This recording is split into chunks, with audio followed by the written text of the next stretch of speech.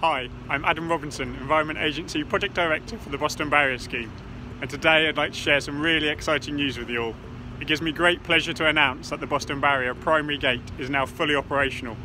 This means that the barrier can now be raised in preparation for tidal flooding events to better protect the properties and businesses in the town of Boston. This project milestone means that the risk of tidal flooding to over 13,000 properties in Boston is now significantly reduced, with homes and businesses now better protected for a similar event to what was experienced in December 2013. The whole team have worked incredibly hard to keep the scheme on track and everyone safe during what's been a very unusual year for us all. As you can see, that effort has definitely paid off and means we now have an operational tidal flood defence ready for the winter period. What can I say? What an incredible achievement, and a huge thanks to Adam and Steve and the whole team, Environment Agency, BAM and many others that have come together to deliver this huge milestone on the Boston Barrier, which is a big project for us and now protects 13,000 homes within the Boston community. This project is one of our major projects around the country and is helping us to deliver 300,000 homes better protected by March next year. A big thanks to all of you.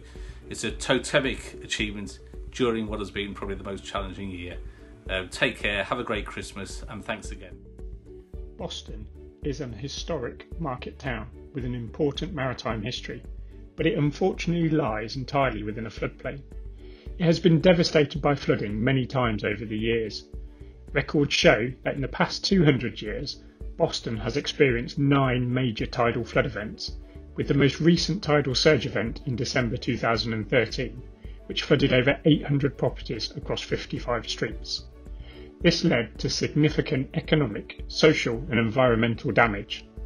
In the 2014 autumn statement, it was announced that the Boston Barrier project, which is fully funded by flood defence granting aid from the government, was deemed a national priority project.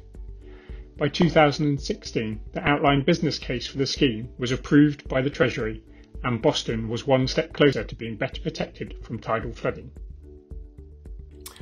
So it's important for me to thank everybody who's been involved in the scheme in terms of constructing the barrier. From start to finish, it's been a Herculean effort to get us to where we are today. To everybody who helped us secure the cash, to the opening business cases and all the local politicians and all of the communities that have helped us strive to this day, a huge thank you. To everybody who's been involved in the construction, the project team, those who've worked directly on site, Herculean efforts. You've operated with great skill and great engineering excellence to get us to where we are today. It's clear this project is hugely beneficial to so many people in Boston. It will not only better protect thousands of homes from tidal flooding for the coming century, but it will also provide the community with great opportunities, hopefully, to further encourage investment in the local economy.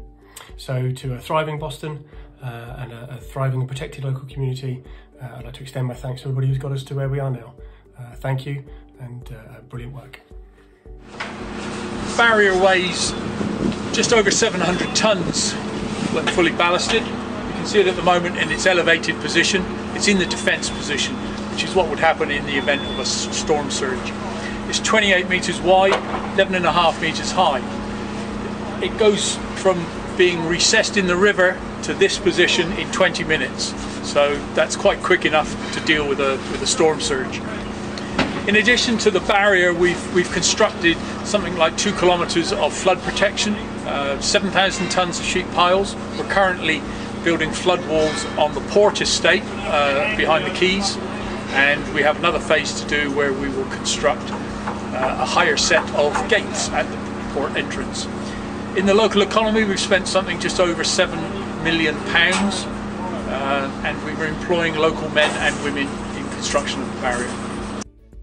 The Boston Barrier Scheme is a partnership between the Environment Agency, Lincolnshire County Council, Boston Borough Council and Blacksluice Internal Drainage Board, and maximising the benefits of the scheme to society was a fundamental focus for all partners.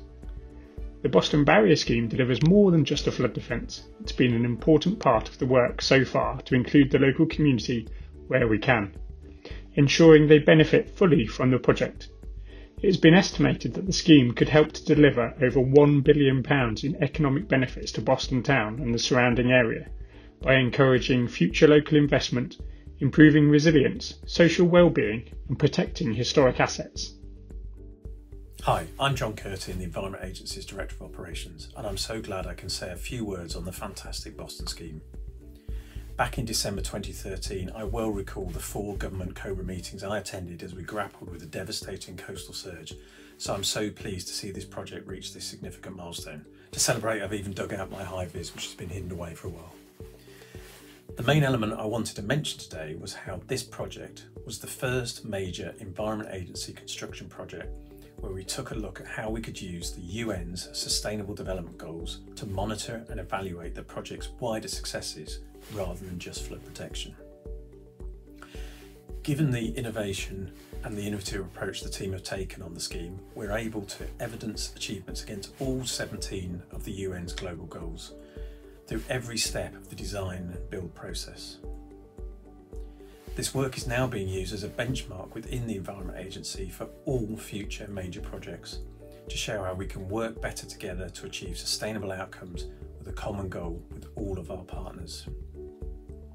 Future infrastructure schemes, both large and small within the UK and from all over the world, will now look to the construction and operation of the Boston Barrier project for lessons learned and knowledge sharing. Now, given the acceleration of climate change, changing the way we think about adaptation, as well as the infrastructure we can create, will be key to our success. So the approach taken to the scheme is a great credit to everyone who has worked on the project, both past and present, not just for the better protection of the local community of Boston, but for its long-term impact on the wider climate challenges. For that, I would like personally to thank each and every one of you that's been involved in this scheme. Thank you. Hi, my name is Michelle Sachs and I'm the Deputy Chief Executive of both Boston Borough Council and East Lindsey District Council. I want to be able to say how tremendous the Boston Barrier investment has been for Boston as a place. It's given a huge degree of assurance to both our residents who live in our bustling, busy town centre, but also the assurance for our businesses to be able to invest.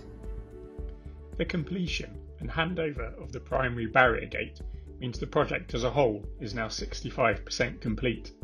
This is a huge milestone and an amazing achievement for all of the members of the team, both past and present, but we mustn't forget that there is still more work to be done. Over the next year, we will continue to install new flood walls along the North Bank through the Port Estate, and we will be taking delivery of the new dual-purpose floodgate, which will be installed within the Port of Boston's wet dock entrance. This will allow us to complete the project to better protect Boston from the threat of tidal flooding now and over the next century, taking into account forecast climate change. We will also complete further associated works to tie the project into the Haven Banks Improvement Scheme, a separate Environment Agency project downstream of the barrier works, which will raise and strengthen 5 kilometres of existing flood banks running on both banks along the Haven from the barrier site towards the Wash. This essential work contributes to reducing the impacts of flooding in Boston and will make sure, taking into consideration future forecast climate change, that the town is better protected now and into the future against the risk of tidal flooding for the next 100 years.